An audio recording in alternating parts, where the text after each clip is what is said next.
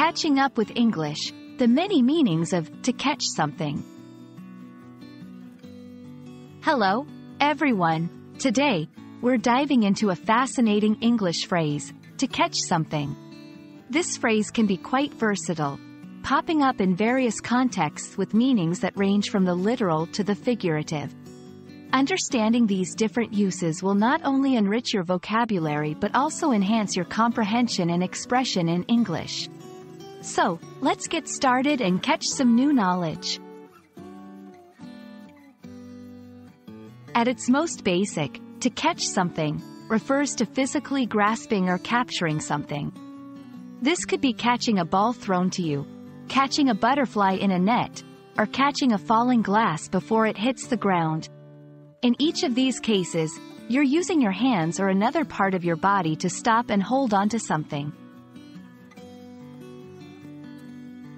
Catching illnesses. One common non-literal use of to catch something is when talking about illnesses. If you catch a cold or catch the flu, it means you've become sick with these illnesses. Here, catching refers to becoming infected by germs or viruses, not physically grabbing something. Catching public transport. Another everyday scenario is catching a bus, train, or plane.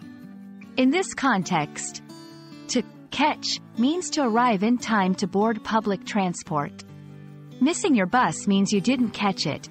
Catching it means you were on time. Catching a break. To catch a break is to finally experience some good luck or find a moment of relief in a series of challenges or hard work. It's like the universe is throwing you a small, manageable opportunity, and you've successfully grabbed it. Catching someone's eye. When you catch someone's eye, it means you've attracted their attention.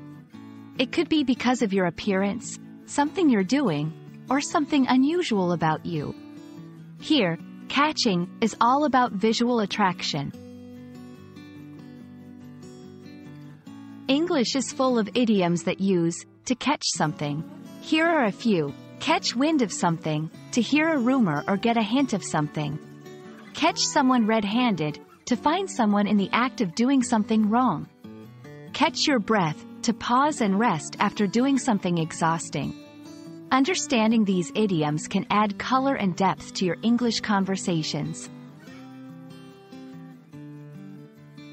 I hope this video has helped you catch on to the various meanings of to catch something. Whether it's grabbing a ball, boarding a train, or snagging a lucky break, this phrase is incredibly versatile and useful in everyday English. Keep practicing, and soon you'll catch all the nuances of English expressions. Thank you for watching, and see you in the next video.